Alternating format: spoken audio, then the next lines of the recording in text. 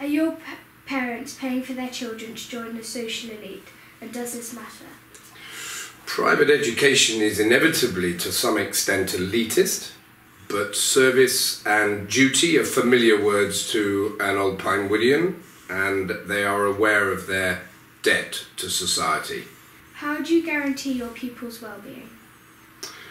We pride ourselves on our pastoral care, on the professionalism of our staff, and on the expertise of our mental health officer. How do you define bullying, and how do you deal with it?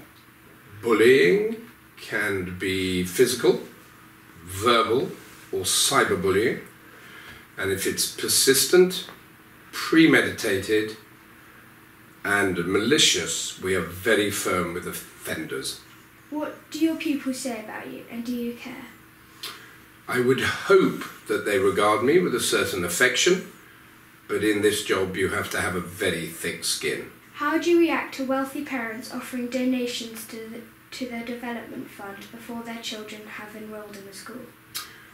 With a polite rebuff. How long are you likely to stay at your current school? Until the Elysian fields of retirement need harvesting.